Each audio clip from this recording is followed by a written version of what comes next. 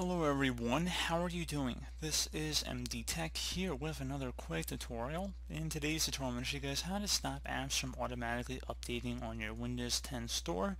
This should hopefully be a pretty straightforward tutorial, and without further ado, let's go ahead and jump right into it.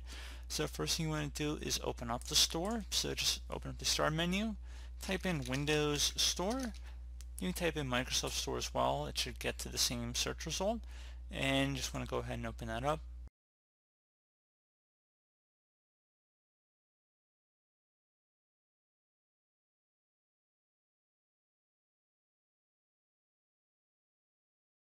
Select the three-dotted horizontal icon near the top right corner of the Microsoft Store.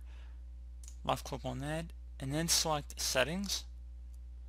Where it says App Updates, Update Apps Automatically, you want to toggle this to the off position. So left click inside the oval one time, and that'll disable the automatic updating of apps in the Microsoft or Windows Store. So pretty straightforward tutorial here, guys. Do hope I was able to help you out, and I do look forward to catching you all in the next tutorial. Goodbye.